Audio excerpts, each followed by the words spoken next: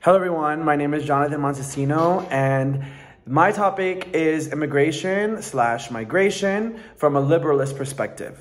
But this is a debate, so I will be also sharing point of views from the realist, the critical theory, and the constructivist perspective. So I personally believe that the liberalist principles can provide us with a solid framework for understanding the benefits and the challenges that come along with immigration and migration, and how we can create policies that promote greater freedom, equality, and prosperity for everyone. Let's begin talking about the benefits of immigration and migration from a liberalist perspective. Liberalists believe in free movement of people across borders, as long as it's done in a safe and orderly manner, a legal manner. So this means that people should have the freedom to move to other countries for work, for education, family reunification, to escape persecution and violence, that they should be able to move for any just reason as long as they do it safely, orderly, and legally. When people are free to move, they can find opportunities to match their skills and aspirations and contribute to the economy and society of their new home. Now, immigration and migration also promote cultural exchange and diversity, which are essential for a vibrant and inclusive society. When people from different backgrounds come together, they can learn from each other, share their traditions and values, and create new forms of art, music, and cuisine.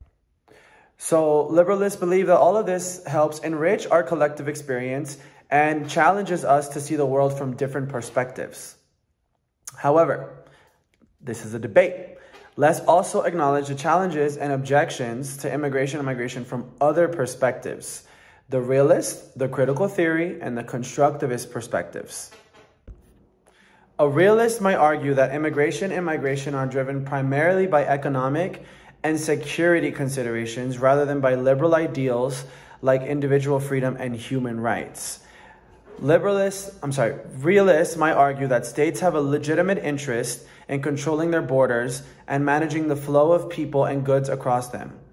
So realists, in conclusion, may argue and will argue that unrestricted immigration can lead to social and economic instability and that it may compromise national security and sovereignty.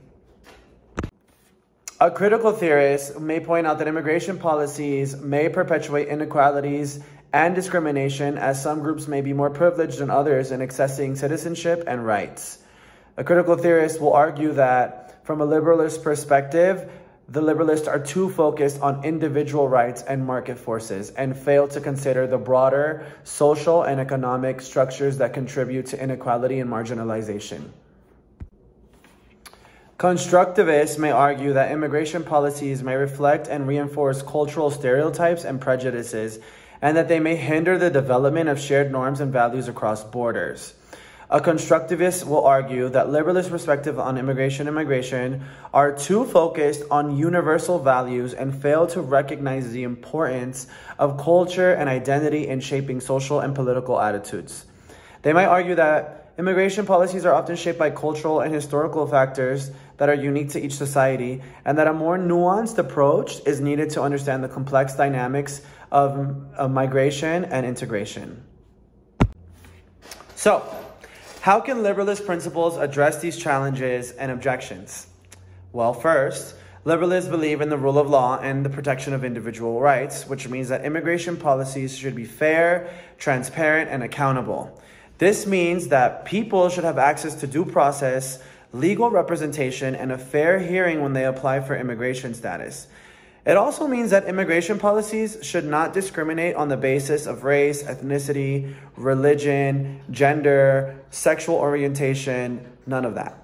Secondly, liberalists believe in the importance of social and economic integration, which means that immigrants and migrants should have access to education, healthcare, housing, and employment opportunities that enable them to become a full and active members of their new communities.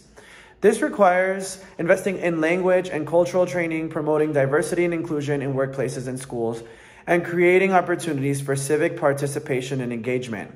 Liberalists believe that immigrants are welcome to come as long as they come legally, and they're welcome to benefit all of the benefits of the citizens of their new country, as long as they do everything legally and they have their cultural integration. Finally, liberalists believe in the power of international cooperation and diplomacy, which means that immigration policies should be guided by a spirit of mutual respect, dialogue, and collaboration. This means that countries should work together to address the root causes of migration, such as poverty, violence, and climate change, and create fair and humane policies that benefit both the sending and the receiving countries. In conclusion, immigration and migration are complex issues that require nuanced and compassionate solutions. From a liberalist perspective, we can recognize the benefits of free movement and cultural exchange while also addressing the challenges and objections raised by other perspectives. Now, in my own personal opinion, as a child of immigrant parents and grandparents, I strongly identify with the liberalist perspective on immigration. I believe that some of the world's most powerful nations, such as the United States, have the potential to improve their policies regarding immigration, particularly by promoting greater openness and inclusivity towards immigrants. I think it's also important to recognize that many people risk their lives in pursuit of better opportunities by immigrating to these nations, and therefore it is crucial that we prioritize human rights and safety when developing immigration policies. Additionally, I believe that many countries have historically established restrictive immigration laws based on harmful biases that still stand today, that are founded on anti-Blackness, racism, classism, and elitism. And I think it is crucial that we challenge and address these harmful attitudes in order to create a more just and equitable world. Thank you.